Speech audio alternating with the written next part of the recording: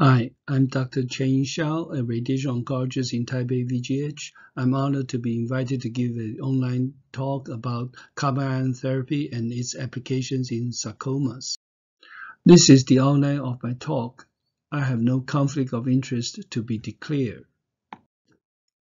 Taipei VGH is located in the northern Beitou district of Taipei. The main building is 23 floors tall. Heavy Ion Therapy Center is over here among the buildings of ambulatory clinic.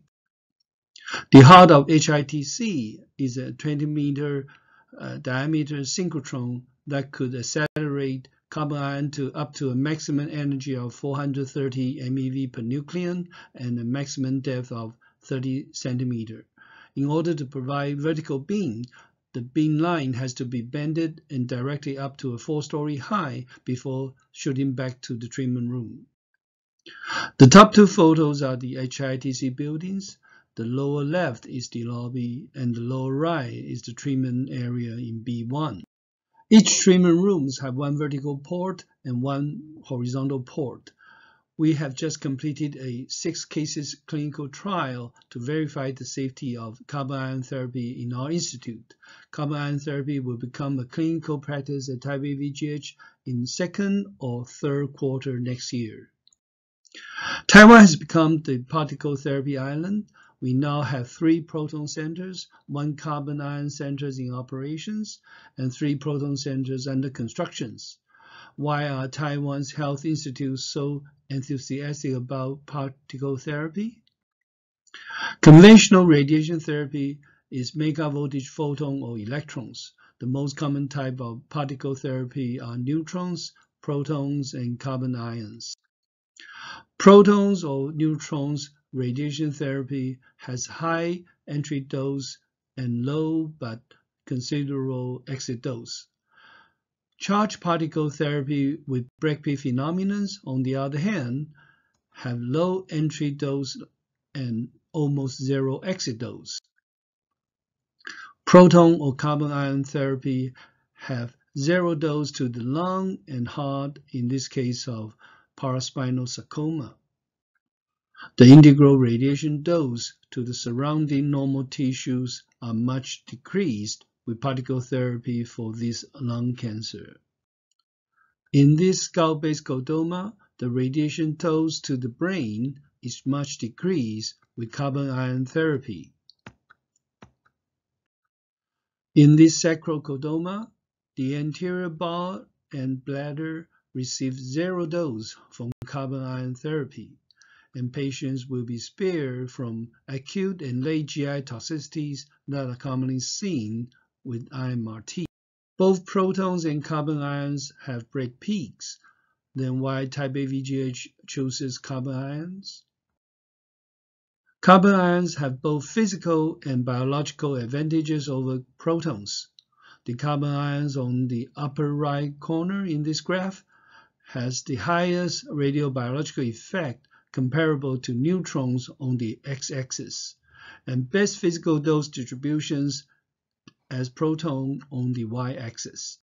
With spread out break peak adjusted to the tumor depth and size, carbon ion therapy has lower entry plateau dose and slightly more but negligible exit tail dose compared to protons. With atomic weights 12 times of protons, carbon ion therapy has a sharper lateral penumbra dose distributions. In this demo case of skull-based chordoma, the dose to the brainstem is clearly much lower in the right side carbon ion therapy. With sparse ionization tracks, protons and photons kill tumor cells by accumulation of sublethal single-strand break of DNA from indirect actions of free radicals.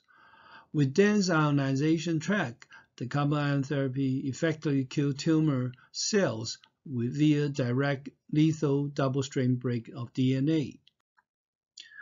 RBE is defined as the ratio of absorptive dose of 2 radiation required to produce the same biological effect. Relative to megavoltage X-ray, the RBE of proton is around 1.1 to 1.2. RB of carbon ions is higher, around 2 to 3. The increased radial response in the presence of oxygens is known as the oxygen enhancement ratio, calculated by the dose in hypoxia divided by the dose in the air to achieve the same survival level. The OER of X-ray and protons is similar, about 2.5 to 3. OER of carbon is only 1.5. The RB of carbon ions further increases to 4 to 4.5 in hypoxic state. In summary, carbon ion is better than proton with a sharper lateral dose distributions, lower entry dose, higher RBE, and lower OER. Let's review reported clinical data about sarcomas treated by carbon ions therapy. Dr. Tsuji reviewed 18 years of clinical experience of carbon ion therapy at NIRS in Japan. The 5-year overall survival of osteosarcoma of the trunk is 32%, comparable to the surgical results in the literature. The 5-year local control rate 88% and overall survival rate 86% of sacral chordoma is better than the surgical results of Mayo Clinic. The 5-year local control rate and overall survival of skull-base C-spine chordoma, around 80%, are better than the data of proton therapy.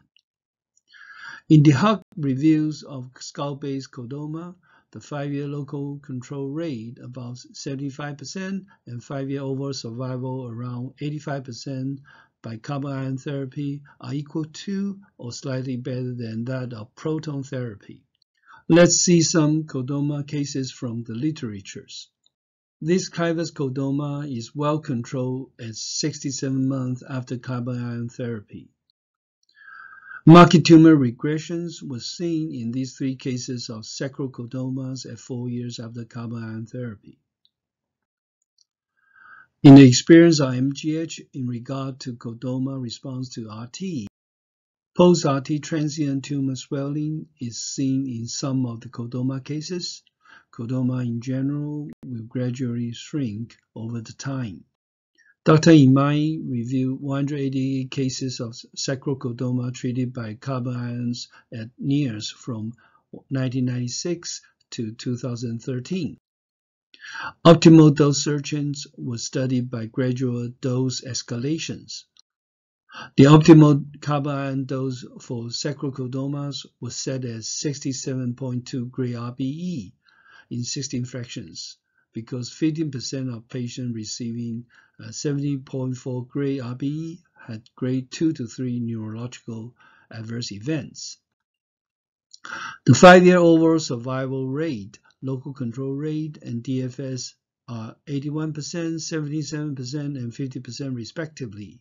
The 5-year distant metastasis rate was 32%. 3 patients had grade 3 to 4 skin toxicities, and 6 patients had grade 3 radiculopathy. Dr. Demizu retrospectively reviewed 219 cases of sacral chordoma treated by carbon ion therapy at multiple centers in Japan. The 5-year overall survival rate, local control rate, and DFS are 84%, 72%, and 48% respectively. He found age and tumor volumes are independent prognostic factors for overall survival. Dr. Bostel reviewed 68 patients of primary or recurrent sacral chordomas treated by carbon ions at Heidelberg University.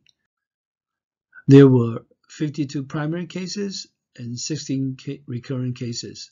28 cases were treated by carbon ion alone, and 26 cases after R2 resections, and 16 cases after R0 or R1 resections. The local control rate was not as good as Japanese series. The 5-year local control rate was only 62% in the primary cases and 27% in the recurrent cases.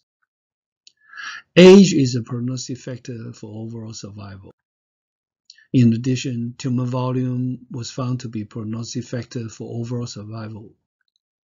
The skin, GI, and peripheral nerves toxicities were low and similar to Japanese series.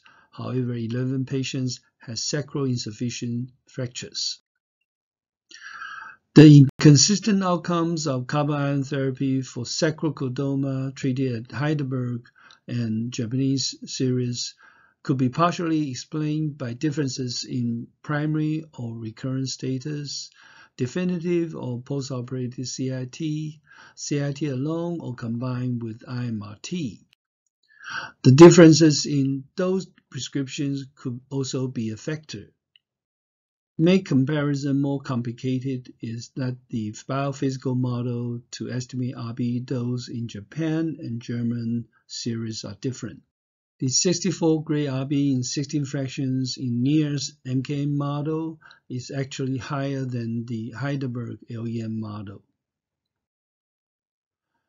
Mayo Clinic and NIRS QST jointly compared the outcomes of sacral chordoma treated by carbon ion therapy versus en bloc resection cohort and 10 NZDB cohorts. By propensity score matching, there was no difference in survival and PFS between carbon ion therapy and en bloc resections. The overall survival by carbon ion therapy alone is significantly better than the cohort of primary RT and cohort of positive resection margin without postoperative RT. The survival after proton therapy is comparable to carbon ion therapies, however. Dr. Imai reported the outcome of unresectable axial soft tissue sarcoma treated by carbon ion therapy at NIRS. The 128 cases series consists of various tumor histologies. The 5-year local control rates, overall survival, and DFS are 65%, 46%, and 39% respectively. Dr. Musha reported a 10-case series of inoperable head and neck sarcomas treated by carbon ion therapy at Gunma University. The 3-year local control, overall survival, and progression-free survival rates were 73%, 78%, and 36% respectively. This case of large UPS of pterygopartin fossas was well under control at 3 years after carbon ion therapy. Tumor volume was also found to be a prognostic factor in this small series. Dr. Serizawa reviewed cases with unresectable retroperitoneal sarcoma treated by CIT at NIRS. The 5-year local control rate was around 69%. The risk of grade 2 or more neurotoxicity was about 21% in this series. Good control of retroperitoneal cases 56 months after CIT. The tumor response of 3 different cases of retroperitoneal sarcoma to CIT was very good. NIRS also reported long-term tumor control and survival of 3 cases of sacral osteosarcoma treated by carbon ion therapy alone.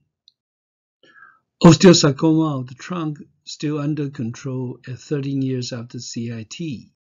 2 pelvic osteosarcoma treated by carbon ion at Gunma University were under control at 5 and 7 years. The 5-year overall survival rate and local control rate of unresectable osteosarcoma of the trunk treated by carbon ion alone are 33% and 62% respectively. Again, tumor volume is the prognostic factor. Take-home messages. There is no single best radiation technique to deal with all clinical scenarios. Carbon ion therapy is currently not applicable in the post-operative setting to treat subclinical microscopic residual disease. Carbon ion is theoretically the modality of choice for radioresistant tumors such as chordoma and unresectable osteosarcomas. Tumors with large hypoxia fractions, hypofractionated radiotherapy, and/or radiosurgeries. This has wrapped up my talk. If you've had any questions in regard to type A VGH heavy ion therapy centers, please feel free to contact me with the email listed above. Thank you.